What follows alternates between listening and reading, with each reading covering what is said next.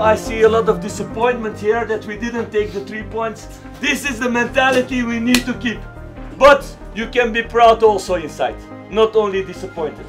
Because what you showed here today, you show we deserve to be in the Champions League and we can make it every team difficult with this team spirit that's in the team now. So congratulations, boys.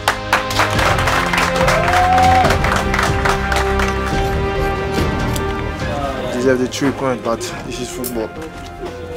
Next game, we'll fight again for that, but we can be proud. Hè? Er zat denk ik meer in. Tweede helft wel weggedrukt hoor, maar we moeten wel blij zijn met 2-2 denk ik. Nee?